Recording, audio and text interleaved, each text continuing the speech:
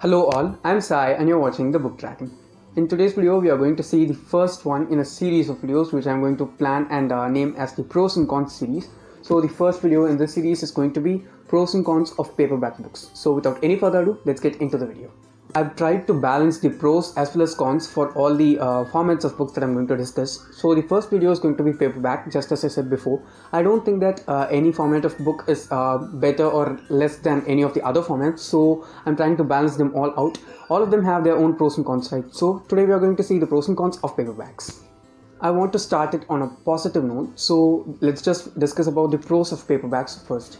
The first and foremost things which I consider as the pro of paperbacks is the price.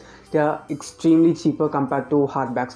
Normally hardcovers or hardbacks, any way you call them, are like at least 2 to 3 times expensive compared to the paperbacks. So I always prefer paperbacks because they are so cheap, they are so affordable, and they don't empty your pocket. You can buy a lot more amount of paperbacks for the same amount, using which you can buy a hardback. So I think they are very much affordable when it comes to price. The next pro is that paperbacks are always so light, okay, because of the cardboard or the cover that they actually supply. They are not heavy, they are not hard, so most of the paperbacks are always less in weight, so you can carry them anywhere. It is easy to lift a paperback and hold it for a longer amount of time when you're reading. But when it comes to hardback, the binding of the book itself is so thick, and most of the times it is very heavy.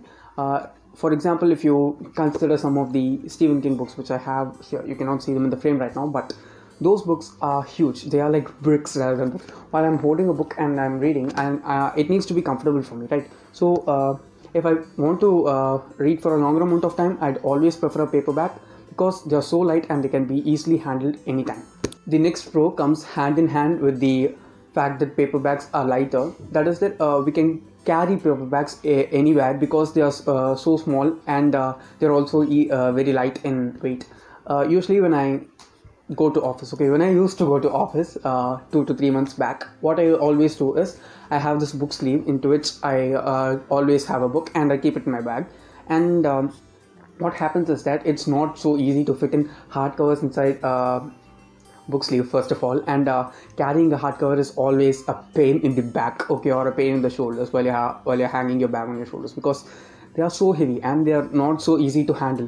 While you're trying to push it inside a book sleeve itself, sometimes there's a probability even that the book sleeve will rip off. So I always prefer paperbacks when it comes to traveling, or they are easy to port, and I'd say that I buy many paperbacks because if I have to move in the future to some other place, it's easier to ship paperbacks because they don't occupy a lot of space, and they are also very easy to carry anywhere. The next pro is actually a type of paperbacks that are available, and I'm sure any reader will not at all be against me in this, because this is the most comfortable and the best format of paperbacks that you can ever imagine. Actually, they are the best formats of physical books you can actually imagine, and they are floppy paperbacks, okay. You just see, if I open the book, it just falls on itself. It doesn't stay erect, and even if I open it fully, the spine's not going to be damaged because it's floppy. You see, it just shakes away very easily, and floppy paperbacks are always the best. When I see a floppy paperback, and if the story is something which intrigues me, I don't think at all, because they are so hard to get, especially when it comes to India.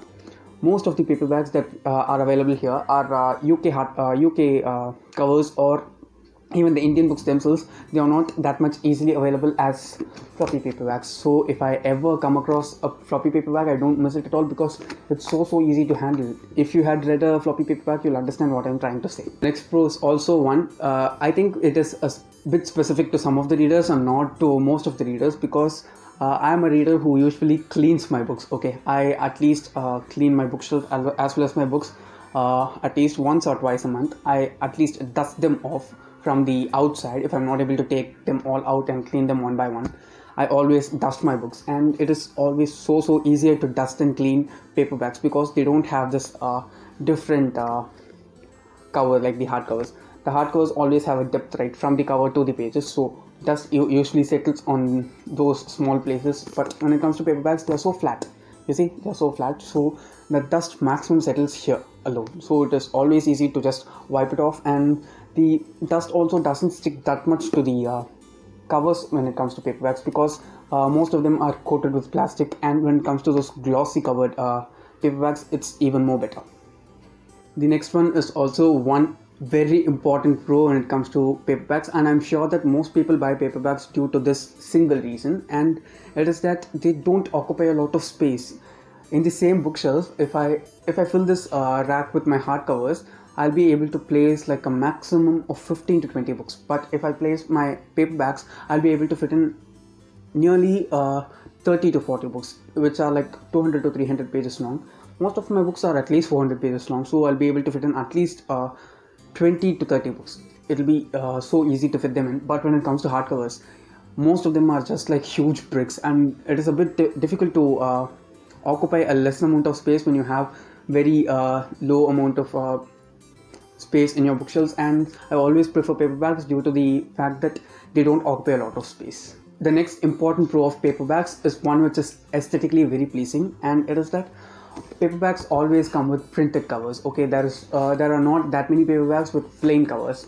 They have the name of the book, they have the name of the author, everything on the cover itself, and you need not open anything and see in order to know what book a book actually is. But when it comes to hardcovers, most of the time, I think like all of the time, what happens is that we don't get any printing on the front cover of the book. It's always on the spine. We just get the name of the author as well as the book on the spine, but not on the front cover, due to the presence of the dust jacket.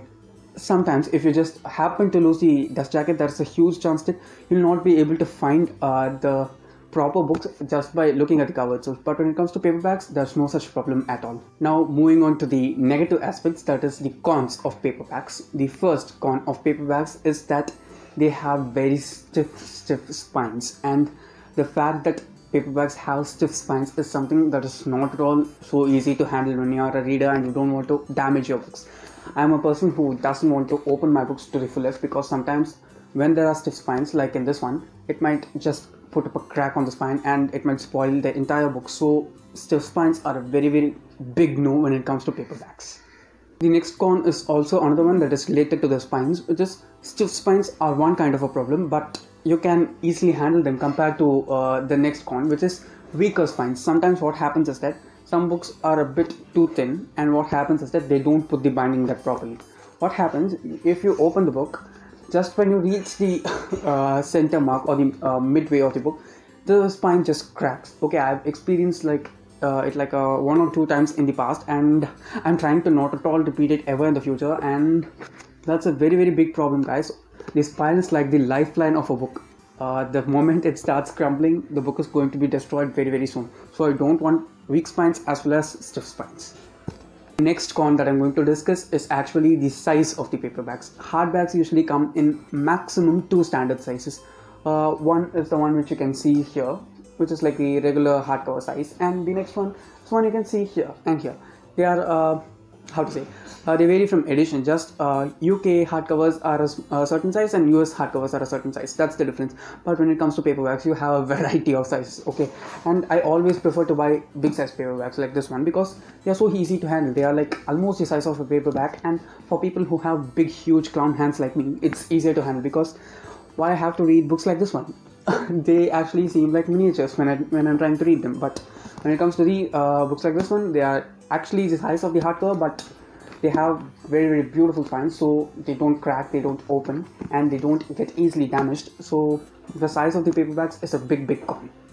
The next con is that paperbacks don't ever come with dust jackets. There are certain paperbacks in which the cover itself is a bit folded in the inside, such that it appears like a dust jacket, but it is actually not, because it's just the cover that's just bent inside, and it is not available in like maximum of the paperbacks. I don't even own a single paperback like that, because it is a paperback, it's not a hardcover, and hardcovers usually come with dust jackets, which are like very pleasing to see, and they also protect the cover of the book in a great way. But when it comes to paperbacks, it's not that easily available, and the cover's color also easily changes when there is no protective layer surrounding the cover.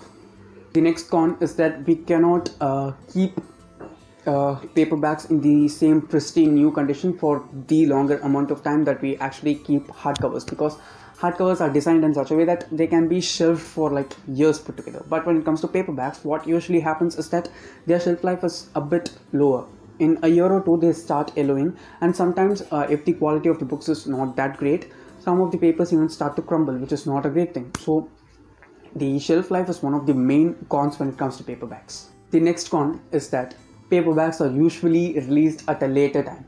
There are some books which are coming out now that have the paperback as well as the hardcover releasing on the same day, but most of the times what happens is that the hardcover is released first because people have that excitement to read the book when it comes out. So the hardcovers are expensive, right? So the publisher will be able to make a lot more than while selling a paperback. But paperbacks are cheaper in price, so they decide to sell it later because the range of audience who will access paperbacks is more, but hardcovers are expensive in rate, so they'll make a lot more income for the publishers.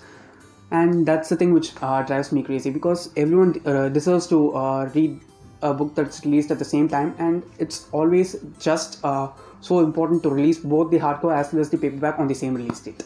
That's all for today, and if you did enjoy watching this video, do watch out for the other videos of pros and cons which I'll be publishing in the successive weeks. If you want to get more content from me, do subscribe to the channel. Thanks for watching and have a great rest of your day.